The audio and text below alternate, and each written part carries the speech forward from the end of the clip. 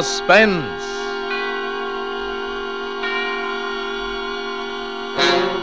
Autolite and its 96,000 dealers present Mr. Red Skelton in The Search for Isabell, a suspense play produced and edited by William Spear. Hey, Hap, did you hear about the super snook from Sandy Hook who found Snoo in his car? Snoo? What's Snoo? Nothing. What's new with you? Oh, Harlow, that's really pretty corny. It sure is, but it just shows how easily you can be fooled. Now, take automobile batteries, for instance. They look alike, but there's only one Autolite Stay Full battery. The difference? Autolite Stay Full batteries need water only 3 times a year in normal car use. In addition, Autolite Stay Full batteries have a fiberglass retaining mat at every positive plate for longer battery life. The fact is, in recent tests based on SAE life cycle standards, Autolite Stay Full batteries gave up to 70% longer average life than batteries without Stay Full features. So get an Autolite Stay Full battery. Remember, you're always right with Autolite. And now, with The Search for Isabell, and with the performance of Red Skelton, Autolite hopes once again to keep you in suspense.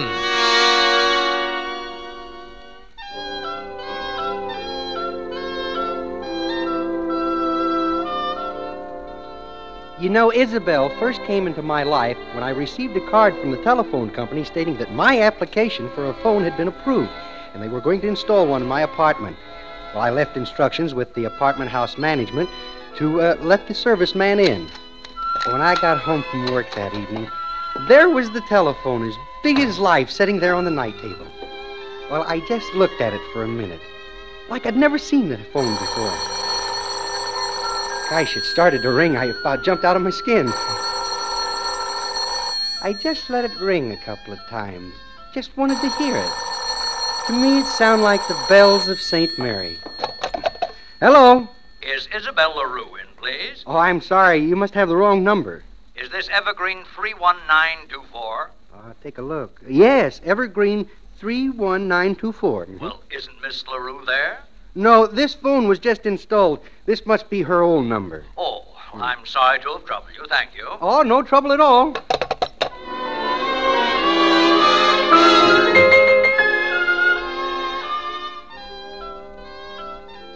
I wouldn't have thought much about the call, except by next Saturday I'd had a dozen more just like it. And most of them were men. But it interested me. Any gal that gets around like that must interest a guy. So I decided that the next time I would try to find out a little further. Hello? Harold Mason's office calling for Miss LaRue. Oh, yes. Put him on. Just one moment. Hello, Miss Isabell LaRue. Mr. Mason calling. Well, Miss LaRue will be right here. Put Mr. Mason on. Hello, Isabel. Harold. Well, this isn't Isabell. Who is this? Well, you see, this is Dick Brown. Isabell LaRue used to have this number. You know, I would appreciate it very much if you could tell me any other way I could get a hold of her.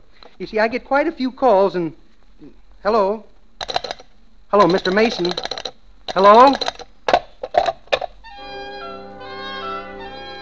He hung up. Why, I don't know. But one thing I found out was that little Isabell, if nothing else, must know the right people. A guy like Mason, who has got to go through 2 secretaries to make a phone call, must have a couple of chips. She was beautiful, no doubt about that. She must have to be to get so many calls from so many different guys, and the right kind, too. She was very mysterious. Or why else would they hang up when I ask about her? She was tall, willowy, very sophisticated. A blonde. No, a brunette. And a lot of fun. I drew a mental picture of her as a gag just to see how close I'd come when I actually met her. Well, I finally dozed off. She must be beautiful and lovely. Beautiful, tall. Maybe a redhead.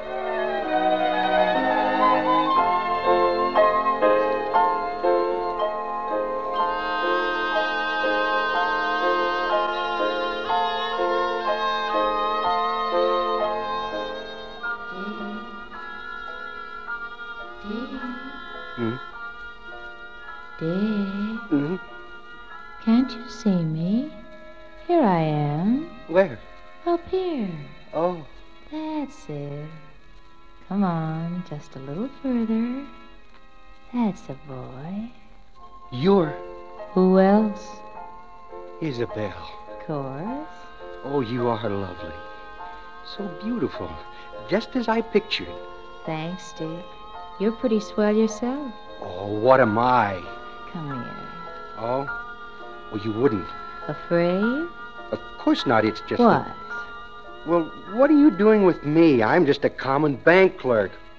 What about Mr. Mason?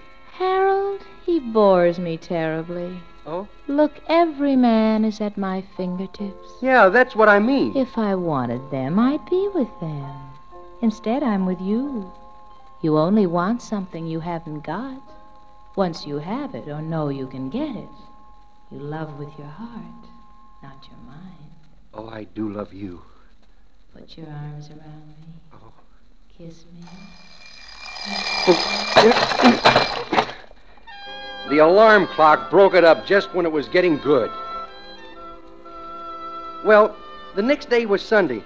It may sound kind of silly, but I just couldn't get her or that dream off of my mind all day. Instead of ordering donuts for breakfast, I ordered 2 Isabells, plain. It got on my nerves. Well, the public library was open, so I wandered down, and I thumbed through the present and all the past issues of Who's Who, the phone books, film magazines, newspapers, and, well, there was nothing. Not a word about Isabell LaRue. Then that night, about 11 o'clock... Hello? Let me speak to Isabell, will you? Look, she doesn't live here. The phone... Don't was- hand me that, pal. This is John Worthington, and I have to speak to LaRue, understand? I'm sorry, I can't help you. Then just give Isabell this message, will you? Listen, I can't... Just tell Isabell I don't want to see her friend. I want to see her. And if she don't call me by tomorrow morning and tell me she'll give me another chance, that'll be all. Get it? Okay. And it'll mean plenty of trouble, too. I'll come down there to the Beverly Towers and really put on an act that she won't forget. Yeah. Got the name? John Worthington. Well... Yeah, I got it.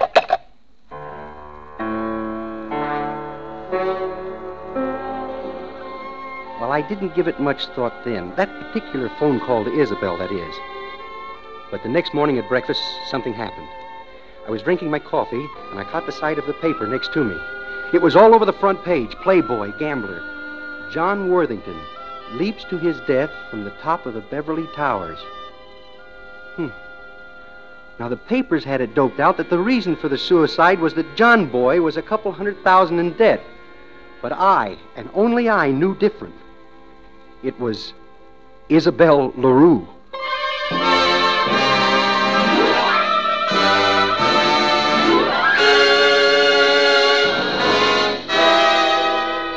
Autolite is bringing you Mr. Red Skelton in The Search for Isabell, tonight's production in radio's outstanding theater of thrills, Suspense.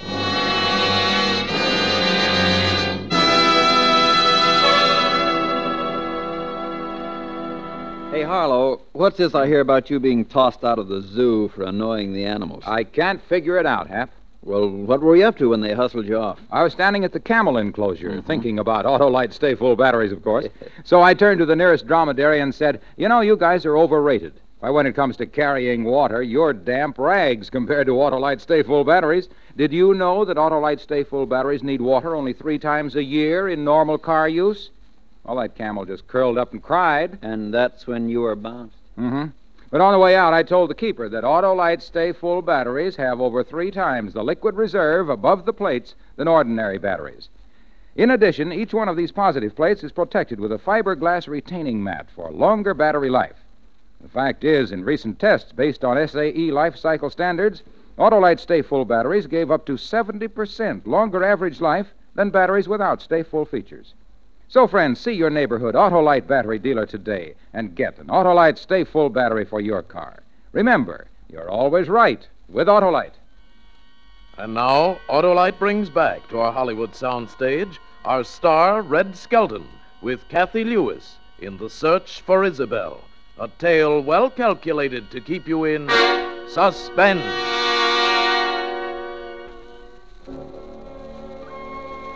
Yes, sir, this millionaire playboy and gambler, John Worthington, had jumped to his death from the top of the Beverly Towers. I knew it was on account of LaRue. And the worst part of it was that 2 or 3 times during the day I caught myself not blaming him. I dreamed about her all the time now. It was getting so bad that I was actually fond of going to sleep so I could meet her again. And suddenly one night, just as I was dropping off, I thought of something. The Beverly Towers. A clue. I would ask her.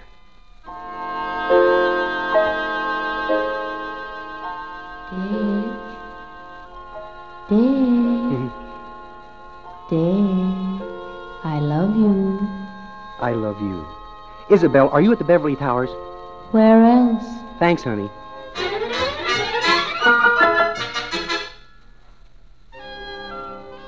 The Beverly Towers is about as swanky as you can get, strictly for the white tie and ermine trade. But Isabell was different. I knew that. So different. I arrived at the Beverly Towers and I walked up to the elevator as big as life. Boy, I've never seen a joint like this. The elevators were even gilded. Your floor, sir? Well, I'm from the FBI, a T-man. What apartment is Miss Isabell LaRue's? LaRue? Well, I shouldn't tell you, but, for how much? Money? The United States government don't tip, my boy. Yeah. It's 9:03. But look, I think you better get your information across the street, huh? The Blue Bottle Bar and Grill. Talk to the bartender. Because if you don't, I'll be in trouble. Thanks, son. We won't forget you when we crack this case, because your government has plenty of influence in Washington. It was actually around the corner on 3rd Street, the Blue Bottle Bar and Grill. Well, I cased it. The joint. Through the window. It looked pretty rough. And, well, anyway, I realized it was midnight already, and they were starting to close up, and I was pretty tired, so I figured that tomorrow would tell the tale. A half hour later, I was back in my apartment. I got undressed, and I climbed into bed. I was tired. I was so tired. Hello. Hello, is Mr. Brown in, please? This is Brown speaking. This is the Mount Vernon Police Department. Police? Oh, now, don't worry. We noticed that you have the telephone number Evergreen 31924. Yes, I do. Well, we're trying to locate an Isabell LaRue. Isabell? And we thought you might be getting some calls for her. Oh, you did. Florbell McCoy, you said? No, Isabell LaRue. No, never heard of her. Well, we're sorry to have bothered you. But, look, if you do get any calls for her, try to get their names and let us know, will you? Sure will. All right, thank you. I put the receiver back on the hook. I must be going really nuts. Why did I do that for? So she's in trouble. What business is it of mine? Why didn't I tell him? Well, about after an hour, I finally went off to sleep again.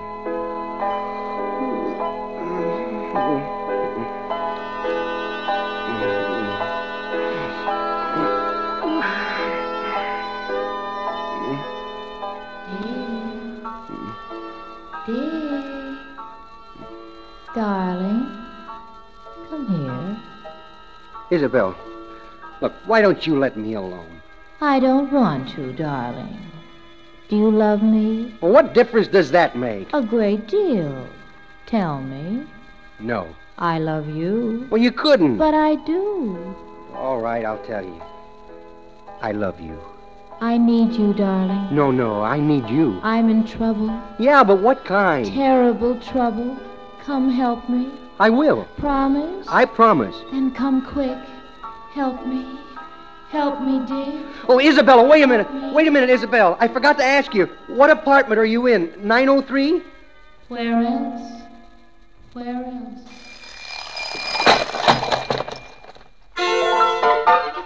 It was 7:30, and by 8:15 that morning, I was standing in front of 903. I was shaking like a leaf. I could feel my lower lip start to quiver. It always does that when I get nervous. I knocked softly. Twice. I waited. There was no answer. I was holding one of my new calling cards in my left hand, and I could feel it getting wet. Oh? What do you want? Well, does the... I'm Mr. Brown calling for Miss LaRue. Never heard of her. Well, she lives here. I live here, smart boy, now go away. You live here? Who else? Now beat it, smart boy. Well, now look, I know she's in... Hey! Next time, don't pound the door off. He was a big guy in a brown pinstripe suit. I got a look at the room inside. There was another tough guy in there. He'd been holding a revolver. Well, I tried to find that elevator boy to check whether I heard him right when he said room 903 was Isabel's. But he wasn't around. So I did what else he said. I went around to the Blue Bottle Bar and Grill. Yeah, what'll it be? What do you got? Oh, about a little 8-year-old scotch. Good. Uh-huh. Chaser? Yeah, a root beer. Huh. Wow. You're serious about this drinking stuff. What's the matter, your girl leave you? Well, it's worse than that. You see, I can't find her. Hey, you don't know Isabell LaRue. Isabel. Hey, just who are you, huh? Here's my card. Light's kind of bad in here. Richard Brown, Municipal Bank and Trust Corporation. Uh-huh. Are you a good friend of Isabel's? We had only just discussed getting married, that's all. Oh, I see. Well? Well, I don't know where she is myself, but I think this gentleman does, Mr. Brown. Oh? Hello. Hi. Mr. Brown here is looking for Isabell LaRue. Says he and she was going to get married. Mm-hmm. So I told him you might be able to help him, Roy. Oh, sure. I know where she is right now. Oh? Where? What are you drinking, pal? Oh, 8-year-old pre-war. Ah, you don't want to drink that. Hey, Max, that 13-and-a-half-year-old special, huh? Right. That's it. You know, I was about to recommend it. And, here you are. Not for me, Max. I'm a brandy drinker myself, Mr. Brown. Well, you must be the fella Isabel's been talking about. Come on, drink up. Well, I'm probably not the guy she's been talking about, but she's in trouble, and I want to help her. Oh, of course you do. Where is she? Well, the address is a little involved. Look, why don't we step in here, huh? Finish our drinks here. Oh, sure thing. Hey. You, have a car? Oh, of course. Where? Well, it's right out there. It's that gray convertible. Oh, well, fine then. You won't have any trouble. Hey, Thanks. come on, drink up. Thanks.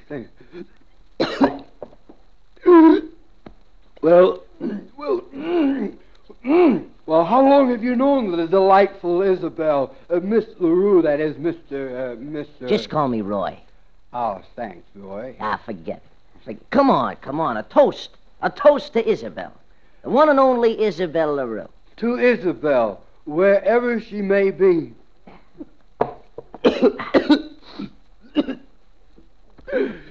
Well, how long have you known the delightful Isabell? Miss LaRue, that is. Oh, but... Oh, Isabell! Oh, Isabell.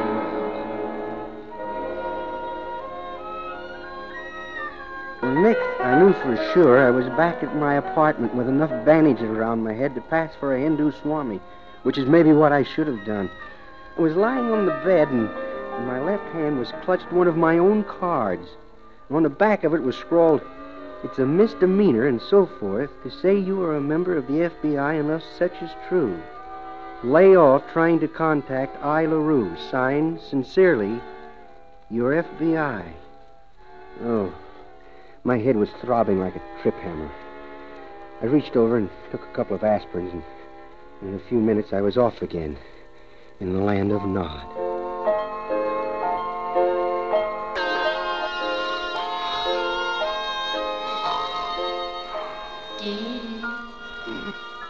Dear, I'm here. Isabell. Dick. Here, look. Please, don't come near me. Why didn't you help me? I tried, honest. Don't you love me? Oh, Don't you? you know I do. Tell me again. I love you. I love you, Dick. I can't go on like this. We can't. I'm with you now. I'll always be with you. But you'll leave again. Never again. No? Come close to me. There. Oh, Isabell. You smell of liquor. Oh, well, I just haven't. My big, foolish, brave boy. They give you a Mickey. They did? What else? Oh, I love you. Promise you'll always be mine. Forever. Dick, What, dear? where are you going to go when you get up and have a nice hot dinner? Blue Bottle Bar and Grill? Where else?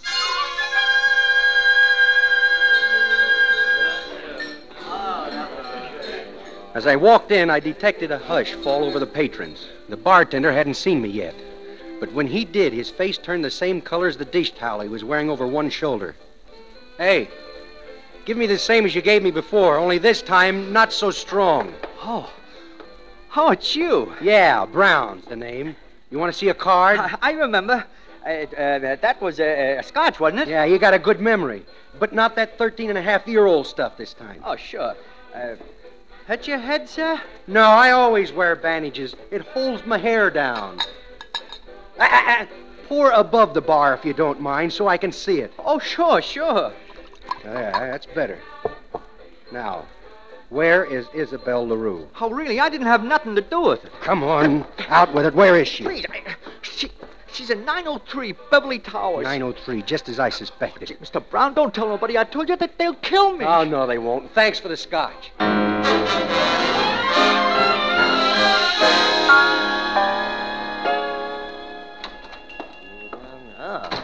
Yes, sir. What can I do for you?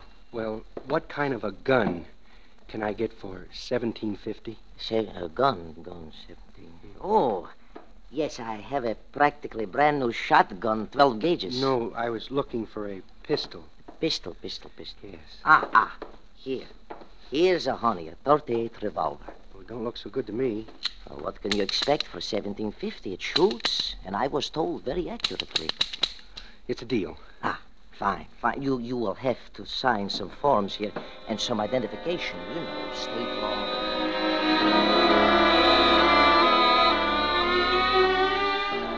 And then, there I was, standing in front of room 903 in the Beverly Towers. If Isabell was in there, I was going to get her out. And this time I knew she was in there. I reached in my pocket, and I pulled out the gun.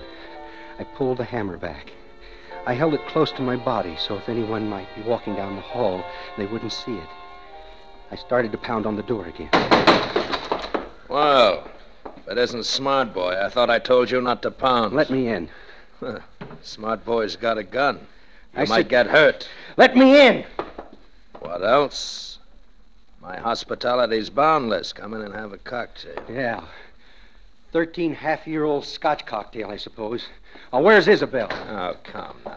Where is she? I know she's here. Put the rod away before you get hurt, Smart Boy. Hey, this morning I... Oh, hello, Roy. Come on in. And close that door behind you. Now, you two put your hands up. What is this? Now, both of you get over back against that wall. Look, Brown, I don't know what you're trying to prove. If you're as smart as you think you are, you'll get out of here fast. Isabell, come out. It's okay. You... Stand back where you are. See, there. You got hurt once, Nosy. Keep quiet.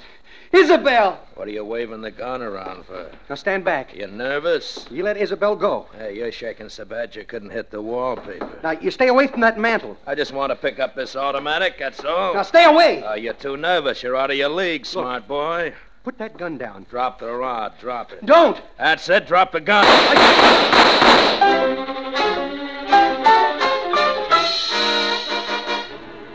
Well, the cops were there before the last bullet had left my gun. They slapped handcuffs on me and both of them. Apparently, the only thing I'd shot was the gun out of Desimoni's hands, a feat for which I'm still being complimented for. Well, the lieutenant looked across the desk at me with real respect. Gosh. Yes, sir. I got to hand it to you, my boy. Takes nerve to walk in on a guy like Desimoni. Who's Desimoni? What do you mean? Tony Desimoni, the guy who tried to murder you. Yeah, but so what? What did he do? You didn't know. The biggest racketeer and bookmaker alive. Oh, yeah, it takes nerve. Does? We were waiting to catch him on something big, and you fixed it for us. Now we got him on attempted murder. Hey, how much do he owe you? Nothing. Oh, you're lucky. He owed about $200,000 in bets he'd taken off the other suckers. Guys like that poor Worthington guy and what's his name, Mason. Oh, yeah. Yeah. Yeah, looks like Isabell LaRue is finally out of business. Oh, don't say that. Oh, why not? Please. Who's Isabell LaRue? You don't know? No, tell me. Oh, you're kidding. No, I'm not. Who is she? You don't know how it works, huh? Well, look, all bookies use fronts. Fronts? You mean Isabell is a front for Tony Desimoni? No. Isabell LaRue is Tony Desimoni. There is no such person as Isabell LaRue. No. Oh, no. Oh, well, that isn't so. What? Now, will you tell me why you went to all of this trouble? Well, you see, there was a girl, and, she's... Oh, you wouldn't understand. Tony Desimoni is up in prison now. Now, wouldn't this be true if Tony Desimoni was the same as Isabell LaRue? She wouldn't be coming to see me anymore, now would she? Well, you'll have to excuse me now because it's a little late, and, I got to turn in, and besides, we want to be alone. I'm sure you'll understand. Dick. Oh, dear Isabell. Oh, a new dress. Like it? Well, it's a little... I love it, you understand, but isn't it a little daring? No. Gosh, I wouldn't want to see you wear it around anyone else. I won't, darling. I love you. And I love you. You're so handsome, and strong, and brave, and wonderful. What else?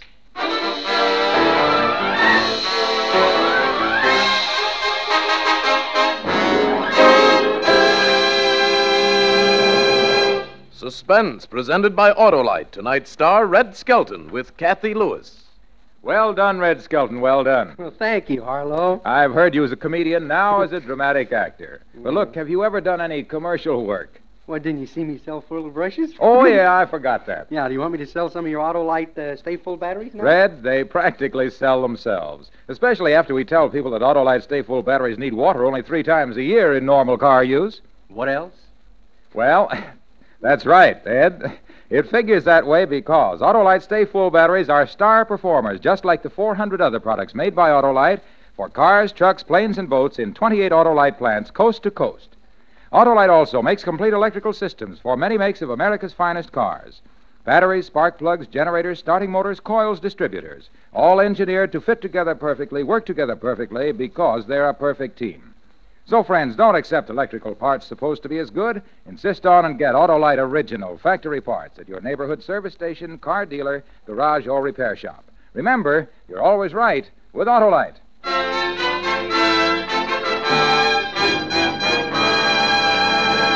Next Thursday for Suspense, Van Heflin will be our star. The play is called Murder of Aunt Delia. And it is, as we say, a tale well calculated to keep you in suspense.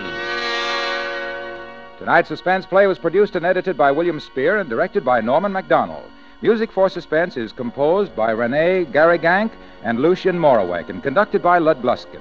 The Search for Isabell is an original play by Richard Vaudra. Red Skelton appeared by arrangement with Metro-Goldwyn-Mayer, producers of Battleground, starring Van Johnson, John Hodiak, Ricardo Montalban, and George Murphy.